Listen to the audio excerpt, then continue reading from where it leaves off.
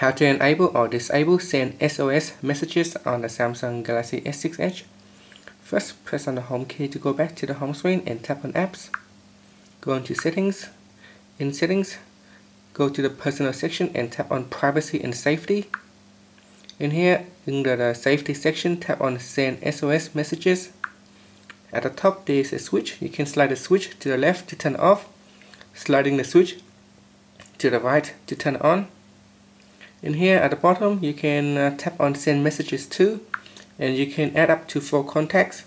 And so in an emergency situations, if you are sending out a SOS messages, all these contacts in the list here will receive the message. You can also enable attach pictures and attach audio recordings by simply turning the switch to on positions. And finally, pressing on the home key will take you back to the home screen. And if you want to send out the SOS messages, simply press on the home key here 3 times. On the power key here 3 times. Thank you for watching this video.